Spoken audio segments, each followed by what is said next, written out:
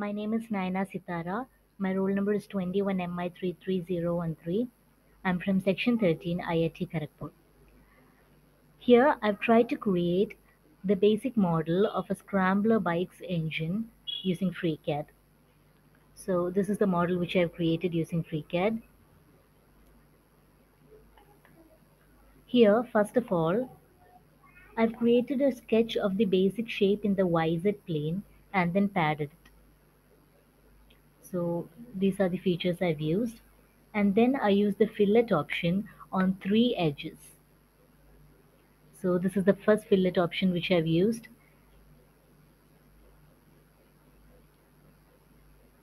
And this is the second edge which I filleted. Then I chamfered the edges. Similarly, I drew the second sketch and padded it and chamfered 4 edges.